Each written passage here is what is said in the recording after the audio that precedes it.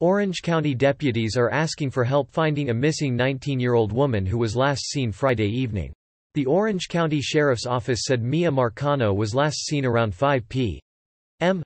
Friday at the Arden Villas apartments near the University of Central Florida.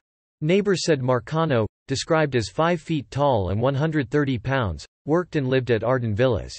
She left work and went to her apartment, which is in the same complex, and just has never been heard from again. Neighbor Anastasia Holland said, "She seemed shy, friendly and sweet, but more on the quiet side.